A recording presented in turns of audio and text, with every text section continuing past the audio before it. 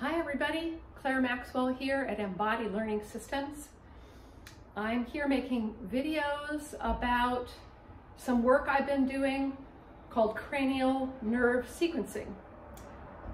And today we're on cranial nerve 8, which is hard for me. I love all my children, but cranial nerve 8 is one of my favorites because it's such a beautiful organ.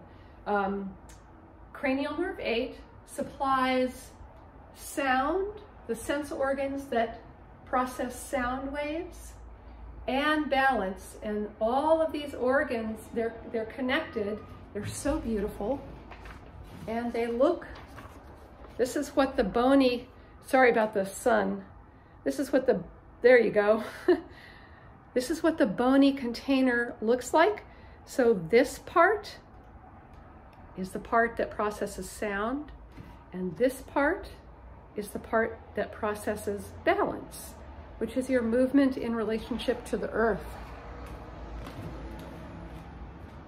So the movement in relationship to the earth are chambers filled with fluid. And you could see there was one chamber that goes horizontally. If you're standing up straight, it would be flowing through this tube horizontally. And it has special cells that feel the movement of the fluid. The other circular chamber or tube, it goes in the sagittal plane, forward and back. And we move forward and back all day. We don't really think about how we know that. And so the fluid flows through that. And then this is my favorite one. There's a diagonal tube that kind of goes like that. And so your brain is processing all this fluid flowing through a chamber that's right in the middle. I'm going to make more than one video about this, but I want to encourage you, especially you folks who are working at your desk all day or who are working on Zoom. Let me just get my camera here, angle a little bit different.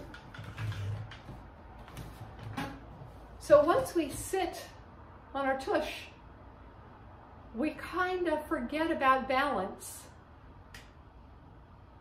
So just come along with me and rock a little bit.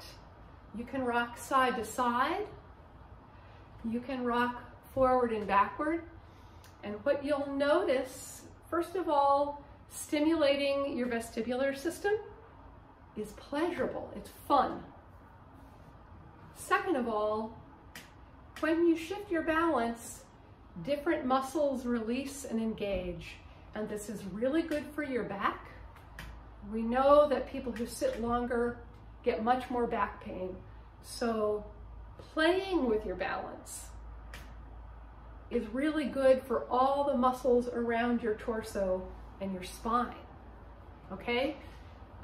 Last but not least, when you're sitting, I think a lot of us forget that we could turn our head.